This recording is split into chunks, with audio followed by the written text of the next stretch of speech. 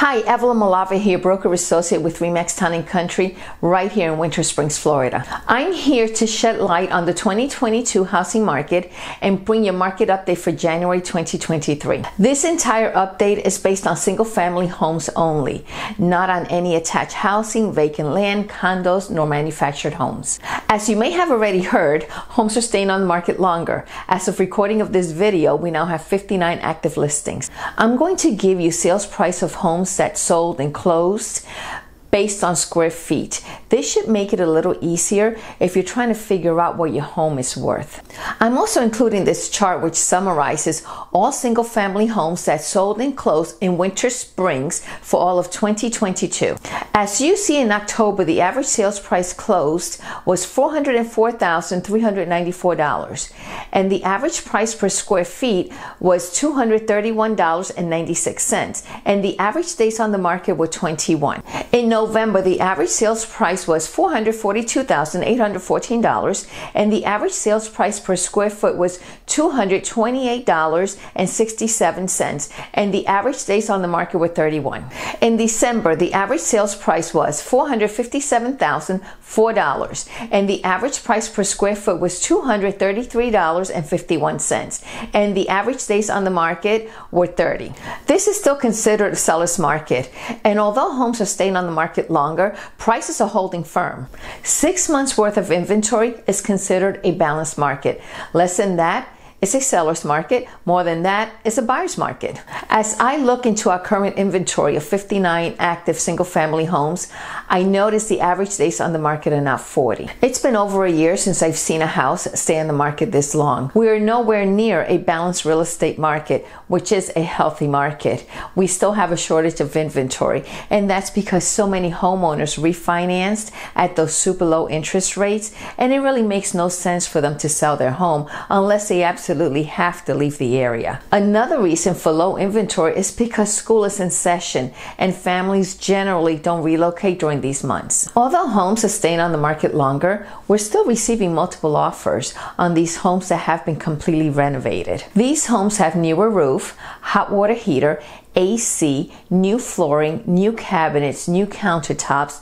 The color inside is neutral, and a clean and landscaped curb appeal, or some semblance of this. These homes are selling faster and for more money. Part of the reason for this is because interest rates are so high and buyers are now putting all of their money into the down payment and or buying down their interest rates. So understandably, they have no money left over after closing, making this home very attractive to these buyers who can afford it. This type of home is not normal, it's an anomaly. Most of our inventory has not been updated.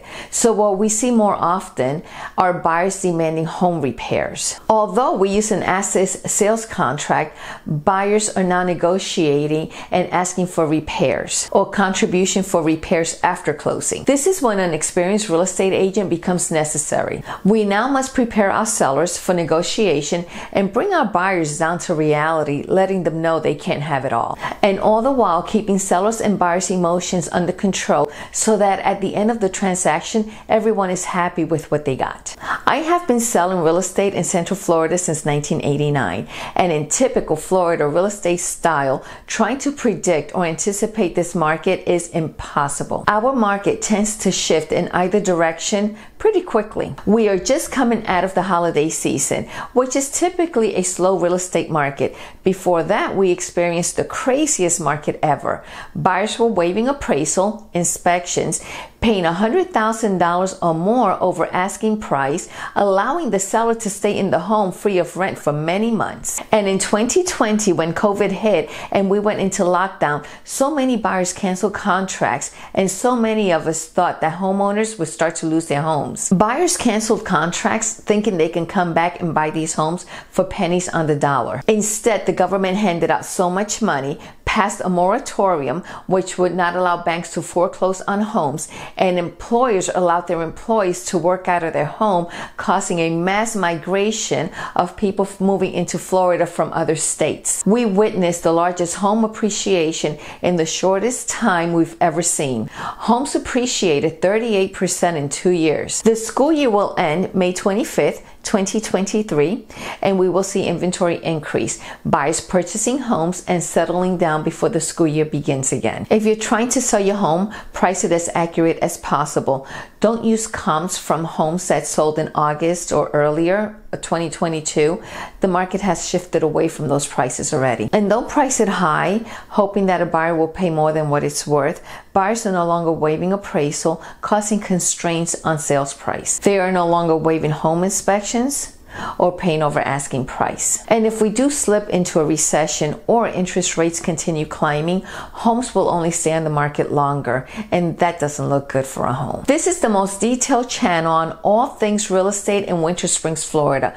Please subscribe for more on living in Winter Springs, Florida. And hooray to FHA, VA, and first-time home buyers. You can finally get back into the market. This type of buyer had it rougher than just about any other buyer in the last couple of years. Sellers were only entertaining all cash or conventional offers and adamant about not accepting any other type of loan, making it very difficult for this buyer to own a home. You have been so patient, and now it's time to finally purchase your home, and you don't have to waive appraisal or home inspection nor pay over asking price. I know interest rates are a lot higher than what they were at the beginning of 2022 when perhaps you were looking to purchase. Interest rates are now hovering around 6% as a recording of this video.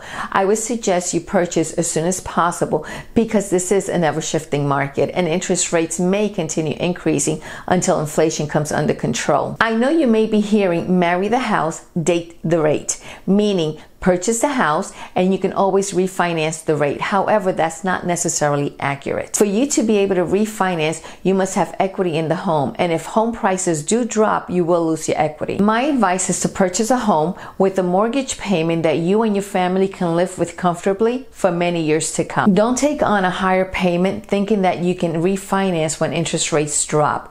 Again, interest rates may or may not come down and you may or may not lose equity in your home. There is a lot of noise out there, people trying to predict where the market is going. But now more than ever, you need a knowledgeable local real estate professional. Myself and my team are here to help you buy or sell. And as always, thank you for watching my video, and I hope you found this information useful.